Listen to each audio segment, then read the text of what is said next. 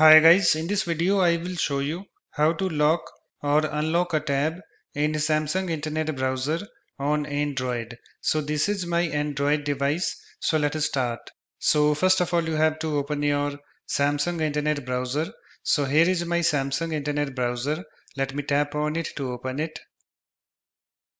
It's now opened, and after that you have to tap on this button in this bottom menu. So let me tap on it. And I have this this is screen opened, and on this screen you can see my opened tabs. So just go to the tab that you want to lock. So I want to lock this tab, and after that just tap and hold on it. So let me do that.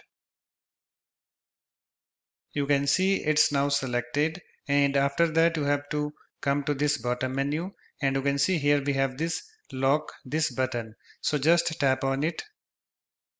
And you can see guys, this tab is now locked. You can see the lock icon on it. And when I swipe across this tab, you can see it's not closing. So it prevents from accidental closing of a tab. And when I swipe across the unlocked tab, let me do that.